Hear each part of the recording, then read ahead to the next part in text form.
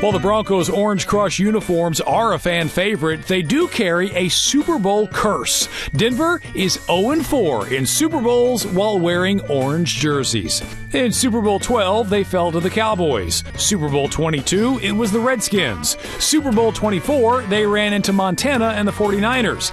And in Super Bowl 48, they were dismantled by the Seahawks. Their 2 Super Bowl victories, they came in blue and white. So even though Denver is the home team in Super Bowl 50, they will ditch the cursed jerseys and wear white. A wise choice, given that teams wearing white uniforms have won 10 of the last 11 Super Bowls. And though Peyton Manning is 1-2 in the Super Bowl, his lone victory came in the only game he wore a white jersey.